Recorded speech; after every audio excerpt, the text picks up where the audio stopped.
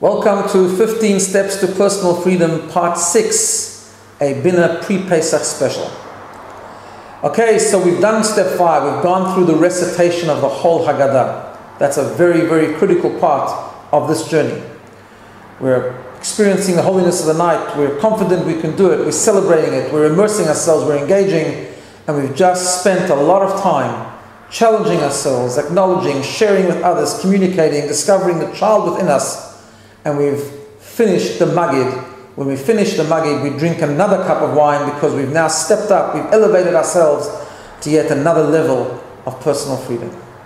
And then comes step 6. Step 6 is Rochza. Rochza is when we once again wash our hands.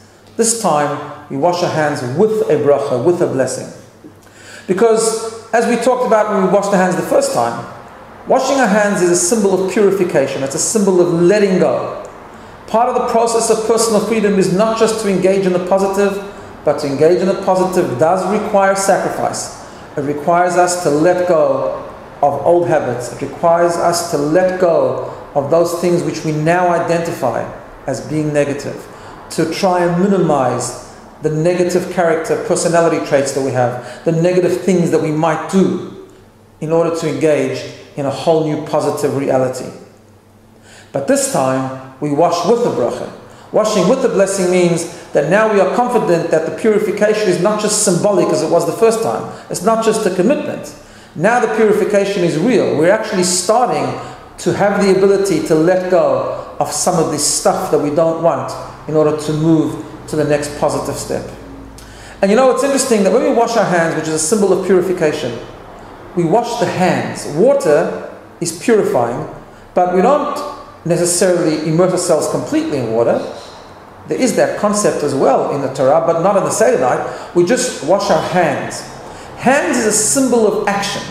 You know, sometimes we want to let go of negative traits. We want to let go of negative habits, but we're not quite there yet emotionally. I'm still angry with that person. I don't want to just start making up with them or talking to them. I still don't feel inspired to pray or to learn, but I know I should. I still don't feel enthused to get up on time in the morning, and I still want to sleep in. The lesson of Rochza is we need to let go of something negative and engage in a positive action, even if we're not there in our heart or in our mind. We might just be there in action. The power of practical purification is amazing.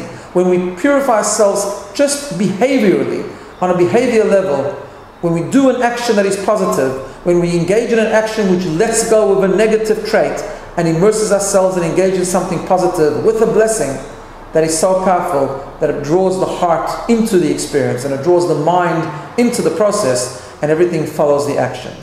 So step 6 of purification is that when you start to feel that you're really connecting to the message of personal freedom, rochza, wash with the blessing, commit on at least on a behavior level to let go of something which you now believe and now identify to be negative and engage in something new that is positive.